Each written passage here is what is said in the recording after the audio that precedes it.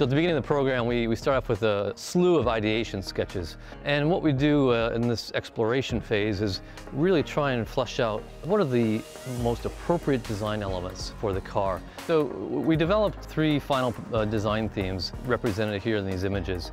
Ultimately, we went here with theme A, as this really represented perhaps more the brutal side of the three design themes. But there were elements of some of the other themes that really influenced the final design. Everything on this car is brand new. Every single part we designed, reinvented.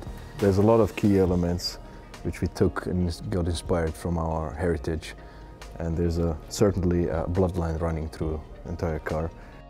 We talk about this punching out quality, this fist breaking through glass or punching through the wind.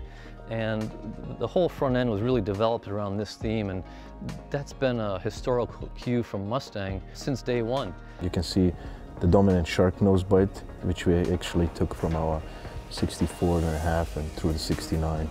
You can see our headlights came much more forward, so I have this forward-facing look, and our nose is very proud.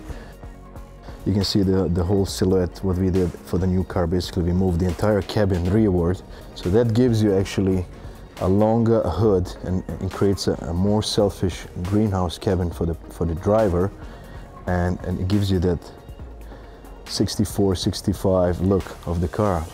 We were really looking at all the design elements and how we could evolve them to send a new modern message. And we ultimately ended up along this theme here with this, what we call a unified DLO graphic, which stands for daylight opening, i.e. the side glass. And once we came to this conclusion, it really helped to modernize the car and just bring it into a new dimension. It also helped to really set up a fastback profile for us. We made the rear track wider, pulled the haunch rear outboard, and then we made the backlight narrower, so in order to achieve that really wide fender, which gives you that muscle car look.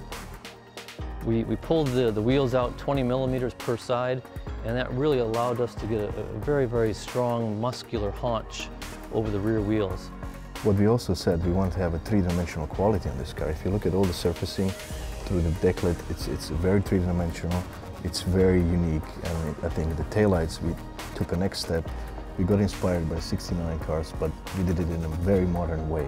You'll be able to identify this car from miles down the road just with those tri-bar tail lamps illuminated at night, and it's unmistakable Mustang.